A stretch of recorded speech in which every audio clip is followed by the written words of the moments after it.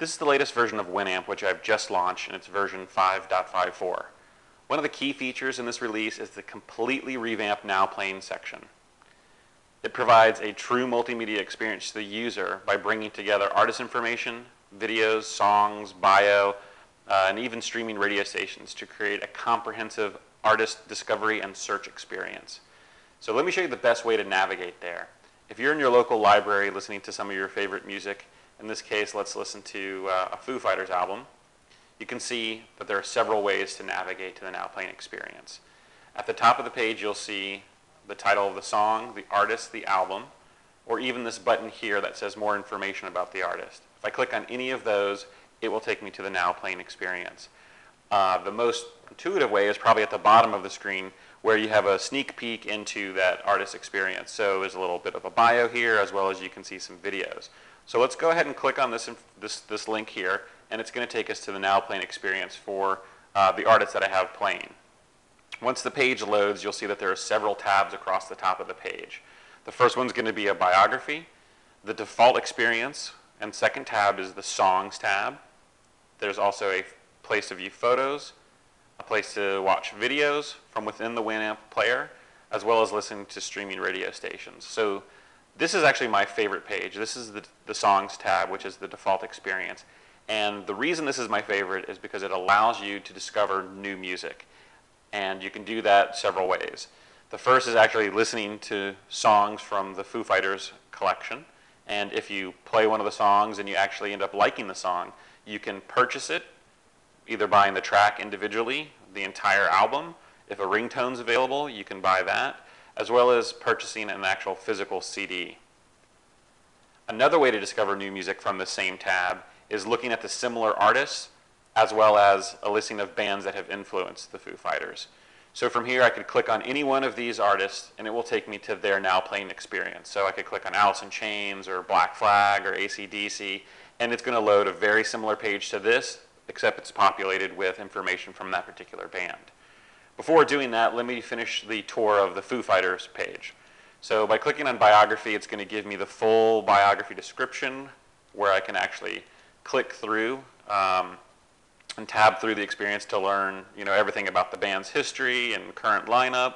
I can also look at the discography, the most recent albums, look at some fan sites. If I wanted to view some band photos, I click on the Photos tab, and I can quickly navigate through the various photos that are available. I can also do the same thing with videos. When I click on the Video tab, it's going to load a video in this default player, or I can even scroll down and look at a listing of related videos, any one of these videos here, or I can just play what's in the default. And a nice feature here is if Winamp is already playing, it's asking you if you'd like to pause Winamp before starting the video. So I'm going to go ahead and pause Winamp and load this video and watch it right here from the Winamp player. Finally, there's the Radio tab. And the Radio tab gives you a listing of internet radio stations that are either playing the band or playing bands from the similar genre. So again, another way to listen to and discover new music from the same genre. So going back to the Bios tab, let's navigate and discover some new music relating to the Foo Fighters. So here's a band called Black Flag, which I don't know that much about, so I want to learn a little bit more about them. Again, it's going to take me to their artist page, Songs being the default tab. I can listen to any of the Black Flag songs or listen to similar artists. So here's a band, Bad Brains, which I think is actually a great band. So I don't have a lot of their collection. I only have Black Dots. So here's an album called Black Dots, which I already have. So if I wanted to listen to the song Quickness, I just go ahead and click on it, and it's going to stream right in the player. Again, I can look for more artists, Fugazi, for example, or HR or Fear. So if I didn't want to look at any one of these bands or the bands that are attributed to influencing this particular artist, I can do an artist search. So let's say I wanted to learn a little bit more about the Police. I go ahead and type in the search box, the Police, and it's going to pull up a listing of search results. And I'm going to click on the appropriate one. Here's one for the band, the Police. And here you have it. It's going to load the bio page, and I have the ability to read through the biography, listen to songs, and again, listen to similar artists or view photos and videos or listen to radio stations. Another thing that I did want to point out is that if at any point you have forgotten where you are, and let's say I'm still listening to the Bad Brains song, and I want to navigate back to the Bad Brains page, I can click on this currently playing link, and that's going to actually take me back to the artist who's currently playing.